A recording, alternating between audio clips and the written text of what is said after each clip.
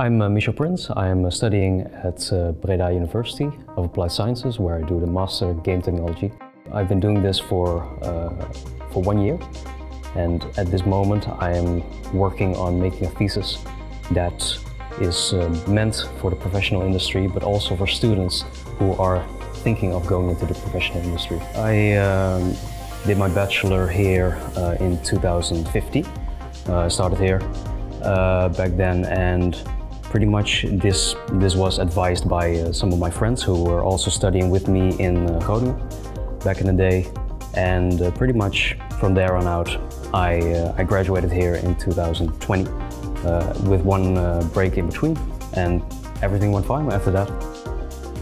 The reason why I did a master's degree was actually because I was already at the location and I was familiar with everyone here, and I kind of wanted to push myself a little further than what I was already doing. So actually knowing what I'm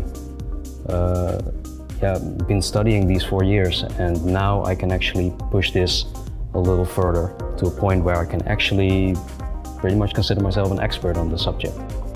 I think the passion came from a very young age, when I would, look at films behind the scenes and such, and I wanted to see how is it made. And from there on out I went to school, realized it was pretty much a job in the industry, and I wanted to explore it so much to a point where I could perhaps make my own games.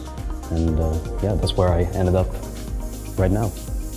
After I finished my master's degree, I want to perhaps go to Amsterdam.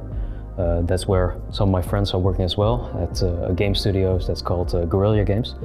And I don't think it's going to be the final studios where I want to work at, because I also kind of want to broaden my horizon, so perhaps go to a different country. One of my personal favorites is Insomnia Games, which actually is in America. So that is something I can think about during that time, but that's all for the future. So I don't know yet.